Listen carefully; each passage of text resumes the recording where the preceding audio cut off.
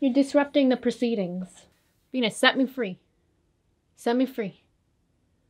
Set me free. Okay, she's not gonna set me free.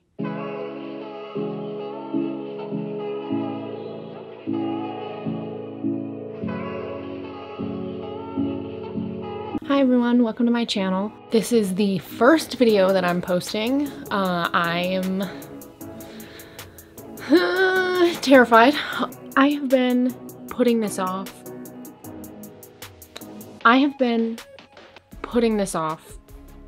For so long. I've been starting a YouTube channel for like over a year. It's a dog. What you doing? Think this is weird? What you doing? Oh, you're so cute.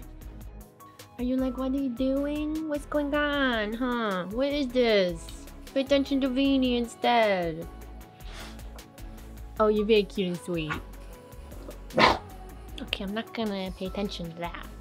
I've been on Tumblr for years since I discovered Wicca, and that's always kind of been my safe space. That's always been where I share my spirituality and where I talk to other spiritual people and other Wiccans and other pagans. I've always felt safe on Tumblr. That's where I grew from a little baby Wiccan to a full-blown Wiccan. That's where I learned a lot. That's where I met a lot of people that taught me a lot. And that's where I really found my community, to the point where my Tumblr blog grew to be huge. So thank you to anyone that came here from Tumblr. I am so, so grateful for you. I am grateful that you look at my blog and that you like my blog and that you bother me to make a YouTube channel. Yeah, your support and your community just means so much to me. So thank you so much for that. And thank you so much for coming to watch this video. I get asked constantly about Wicca. What is Wicca? How do I become Wiccan? Where do I start if I'm interested in Wicca? So basically that's what this series of videos is going to be. I'll be releasing a new episode of the series every week, probably around the end of the week, Thursday or Friday is when I'll be posting them. And they're gonna be all about Wicca. It's gonna be kind of a Wicca 101. So this first video is just gonna be all about the basics of Wicca. What is Wicca? Where does Wicca come from? What do Wiccans believe? What is paganism? So like I said, I've been getting asked to make videos about Wicca for so long, and I've always wanted to. I've always really felt like there aren't really any great resources in terms of starting out as a Wiccan unless you already know someone who's Wiccan and you can ask them directly.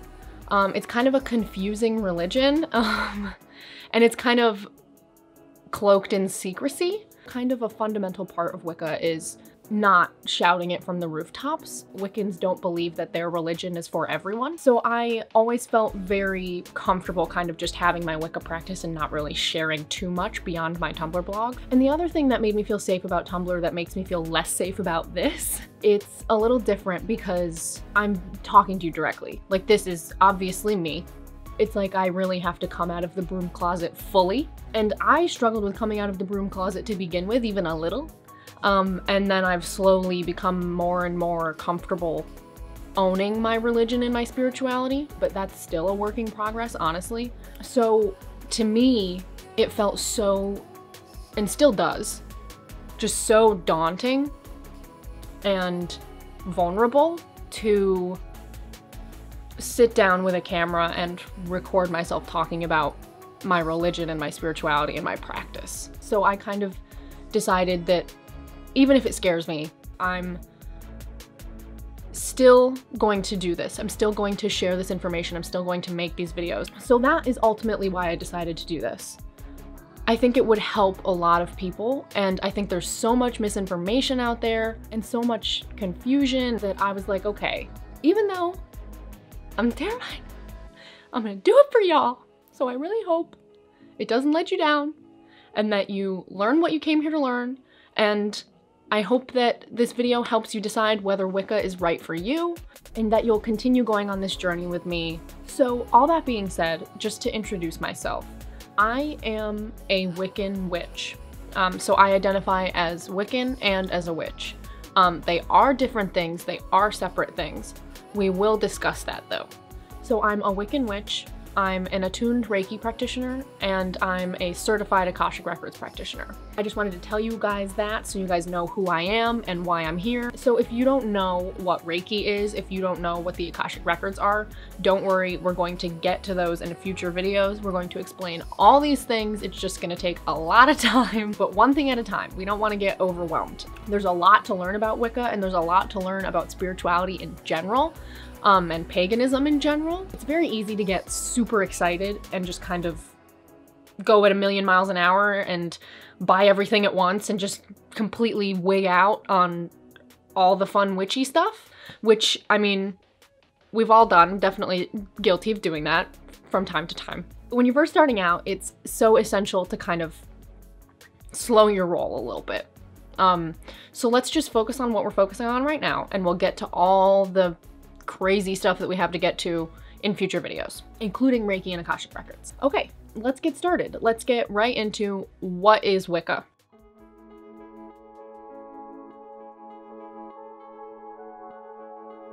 So Wicca is a nature-based religion, and Wicca is kind of rooted in this belief of the duality of deity.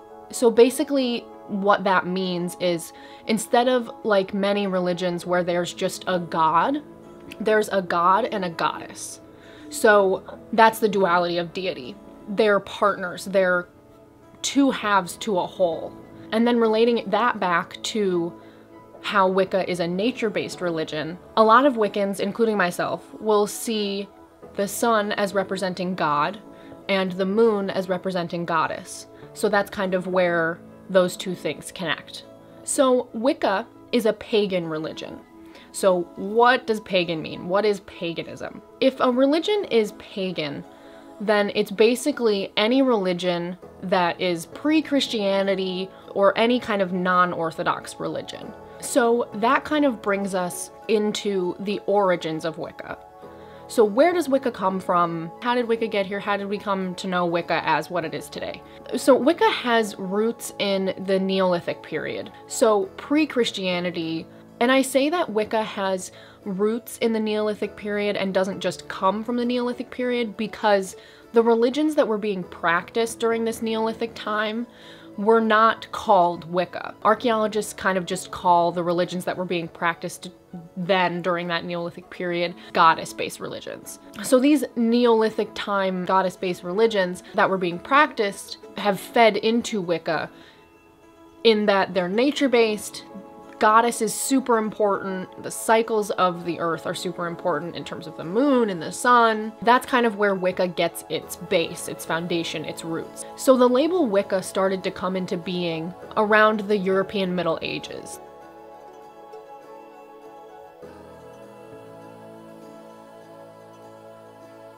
That's when people started labeling and separating, like, you're Christian or you're pagan. You believe in the Christian God, or you're kind of following the old ways, as it's often called. A lot of the time it was, you know, the people in the cities were kind of converting to Christianity and starting to believe in the Christian God, whereas the people that were more on the countryside a lot of the time were much more solid in their pagan ways, and they didn't have as much influence coming into them because they didn't live in a city setting. There's these other people that are practicing pagan traditions that are practicing the old ways, and then there are people who are converting to this newer religion. And then in the 1900s there became this kind of resurgence of the divine feminine.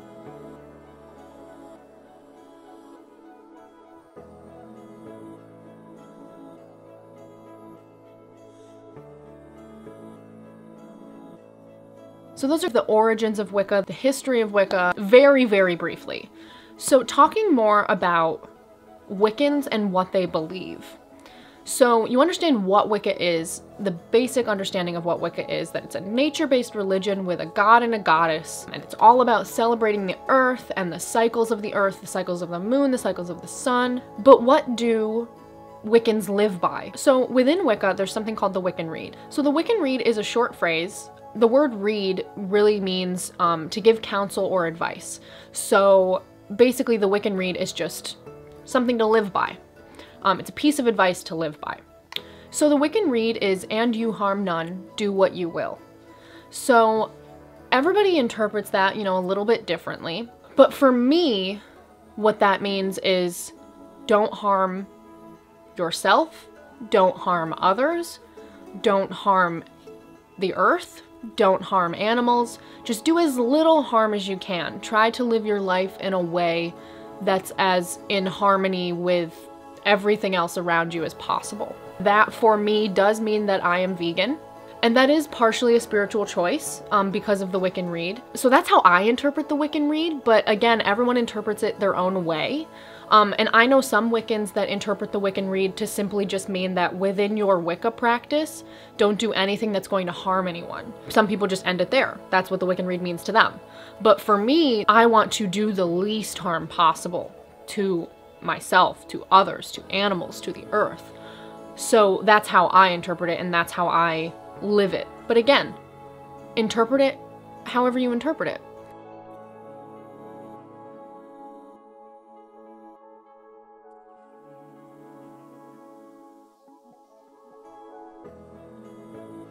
So that's the Wiccan Rede, and that's kind of really the only concrete rule or precept or guideline within Wicca. So relating to the Wiccan Rede, there's something within Wicca called the threefold law. So basically that just means that Wiccans believe that whatever you put out, whether it be through action or through words or even through thought, will come back around to you with 3 times the strength. Which is also kind of the point of the Wiccan Rede in that, you know, do what you will, but harm none, because whatever you do will come back at you with that much more strength. So that's where the Wiccan Rede and the threefold law of Wicca connect. So I don't want to focus too much on talking about the crazy stereotypes and misinformation about Wicca, but there is one thing that I am going to address, and that's the concept of evil in Wicca, or the concept of the devil in Wicca. So nowhere in Wiccan books or from Wiccans or in any of your Wiccan study or practice will you hear, see, experience, or anything like that have anything to do with the devil. Wiccans don't believe in the devil. Wiccans don't really believe in evil.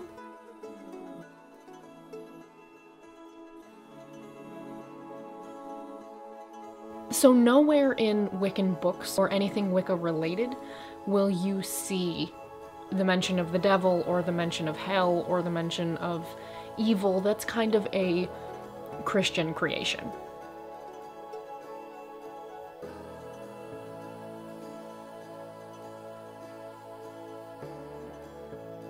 So when people like stigmatize Wiccans or witches as being evil, that's just ridiculous.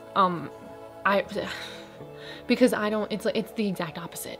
So if anybody ever says that to you, or if that's misinformation that you've been fed that you thought was true, it's not true at all. There is no greater pet peeve that I have other than when people try to act like I'm scary because I'm Wiccan. So, next point. Within Wicca, you can be either a solitary practitioner or you can be part of a coven. I am a solitary practitioner, so I'm not going to spend too much time talking about this simply because I don't know much about coven Wicca.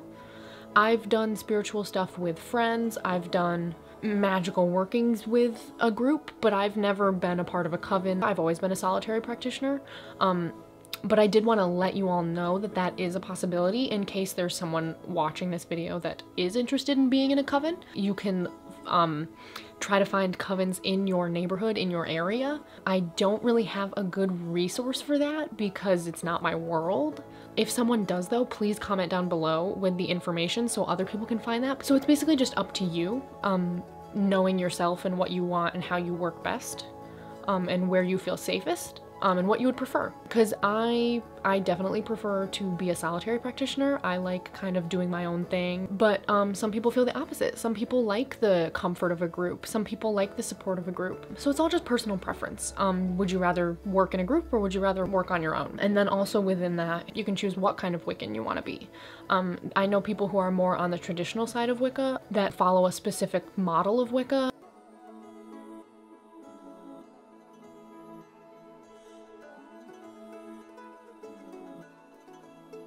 I am much more of an eclectic Wiccan, which basically just means I'll just kind of take bits and pieces from things that I read and people that I speak to and classes that I take, and then mush them all together into my personal form of Wicca. And that's what feels right for me. I don't like rules, so I like to just kind of smush everything together and then figure out how it works and see what feels right and what I want to leave behind and what I want to build on. So yeah, these are all just like choices that you get to make for yourself, and you can definitely start making those choices by studying. One thing about Wicca that I think it's important to know is you will never stop studying. So when you first start out, I recommend doing a lot of studying just from the jump before you start practicing. I first heard of Wicca when I was 16, and then I actively started studying Wicca when I was almost 17. I just basically studied until I felt ready to practice. But I definitely would recommend spending at least a few months, like minimum, just studying without practicing. Quick disclaimer about your studying. Don't just study anywhere or from anything. You know, don't go somewhere where you feel like you're not getting good, reliable information. And double check your information. If you're not sure if something's correct, then look for another source. Just do a lot of fact checking. Don't just assume that everyone knows what they're talking about, because a lot of people don't. And nobody's perfect, so everybody makes mistakes, you know? So when you're reading things, whether it's online or in books, or if you're watching other YouTube videos or anything like that, do your research and make sure that the information you're getting is correct. Especially on the internet. Don't just go on the internet and kind of like Google stuff and then like pull up the Wikipedia page. Like, please no Wikipedia. Not to like be your annoying high school teacher when you were writing essays and be like, no Wikipedia, but no Wikipedia. Check your resources. Don't rely too heavily on the internet. Focus mainly on books. Books from authors that are legit. And you should be okay. And keep watching my videos. I won't steer you wrong. I'll protect you. I got you. I'm not going to abandon you on your little spiritual journey. At the end of each one of these videos, I'm going to give you a little bit of, I don't want to say homework simply because I hated school, but if you like saying homework, then you can say homework, but I'm gonna call it self-work. At the end of each video, I'm gonna give you a little bit of self-work to do until the next video, and continuing past the next video. So this week, your self-work is going to be these two books that I've got right here. So this first book is by Scott Cunningham. It's called Wicca. And then the second book of Scott Cunningham's that I'm recommending is Living Wicca. So they're both by Scott Cunningham, and it won't look like this. When you buy these two books, it will not look like this. This is a book that I found when I was 17, when I was first discovering Wicca. I found it at a used bookstore, and I was just kind of wandering around, and then I found the metaphysical spiritual area, and I was like, so I started wandering around that area, and I found this one, and I had been wanting to get this Scott Cunningham book, the first one, Wicca. This is Scott Cunningham's 3 most essential books on Wicca in one book. So when you buy this book, it will not look like this. I'll put right here what the cover will look like, so you know what you're looking for both books. So the first book is Wicca by Scott Cunningham, and then the second book is Living Wicca by Scott Cunningham. And so these two are an incredible resource for getting the basic information about Wicca. Pretty much anything by Scott Cunningham is a great book. Scott Cunningham is super reliable. He knows what he's talking about in terms of Wicca. He's just a really great resource overall, and his books are very easy to read. They're not confusing. So definitely pick these two up. These two are the books to read if you're just starting out in Wicca. I always tell people that. These two books are exactly what they say they are. So Wicca, the first book that you should read, is the basic information about Wicca, the tools that you need, setting up an altar, the Wiccan holidays, things like that, the very basic beliefs of Wicca. And then the second book by Scott Cunningham, Living Wicca, is exactly what it says. It's about more living as a Wiccan. So it's about the rituals and the prayers and all that more day-to-day stuff that you need to know if you're gonna practice being Wiccan. I think for this week, that's about it. If you liked this video, please like it and subscribe. I'm going to be posting new videos every single week. We're gonna explore every avenue of Wicca. We're gonna explore magic, we're gonna explore the holidays, we're gonna explore all kinds of stuff.